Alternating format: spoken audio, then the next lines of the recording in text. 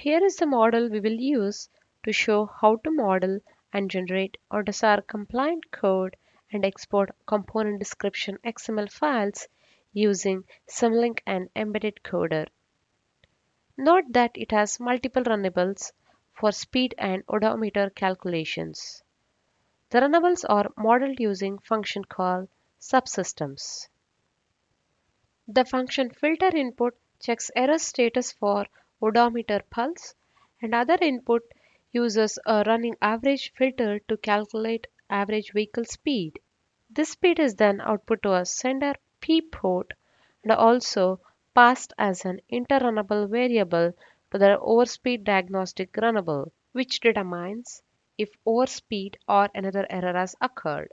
As shown here, it is an on-demand server runnable that is invoked as a service from the client port of another component or the ECU's basic software when response data is requested.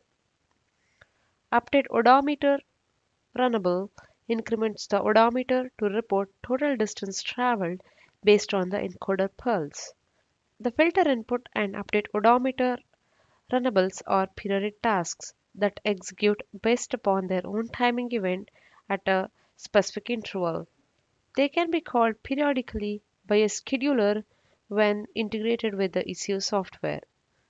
The function store odometer before sleep is intended to be called directly before the microcontroller goes to sleep or is placed into a power off mode.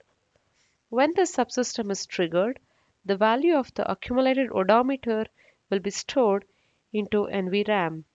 So now I will explain how our model maps to an AutoSAR architecture.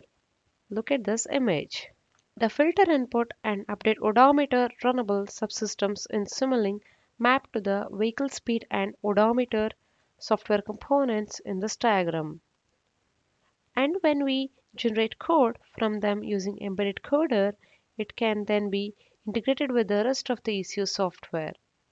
The diagnostic and NVRAM services can be simulated to test their application software functionalities, such as the storing of odometer data before sleep by using Simulink effectively as the runtime environment.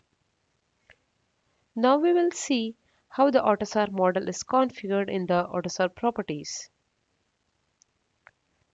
In the Simulink AutoSAR Mapping Explorer, the AutoSAR inputs, outputs, entry point functions, and data transfers are configured. In the AutoSAR Properties Explorer, under the Application Software Components section, the receiver ports, sender ports, mode receiver ports are configured. Here, the NVRAM service is configured as client ports and the diagnostic and NVM interfaces are configured as server ports. Here, the filter input and update odometer or periodic runnables is configured as timing event. Overspeed diagnostic is a on-demand server runnable which is configured as an option invoked event, and store odometer before sleep is a mode-based runnable is configured as mode switch event.